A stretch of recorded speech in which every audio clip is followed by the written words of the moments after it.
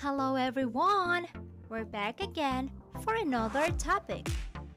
Are you ready for another learning session? Now let's get started! Element of a story.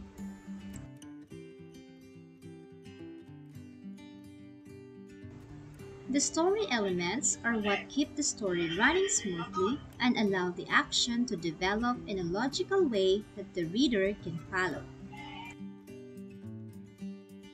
Here are the key elements of a story. Plot. The plot is the events or actions that drive your story. Setting. The setting of your story refers to the actual place and time where your plot takes place. Character. The characters are the individuals, creatures, or personified objects that are the main plot devices in the story.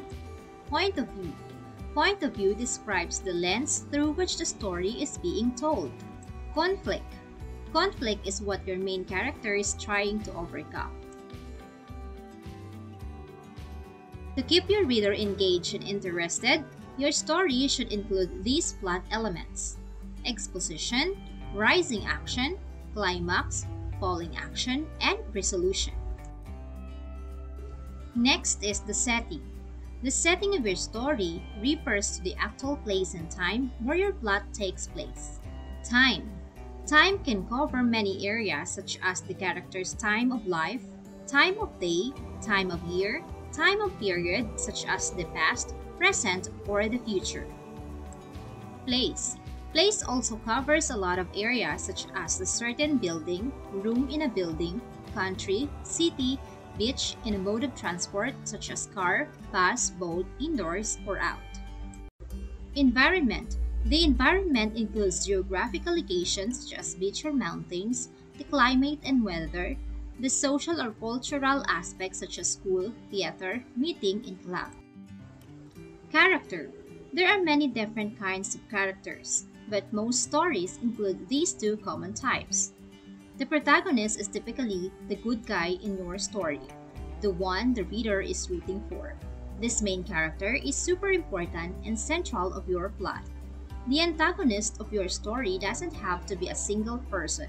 It can be any character, group, or force that is at odds with your protagonist.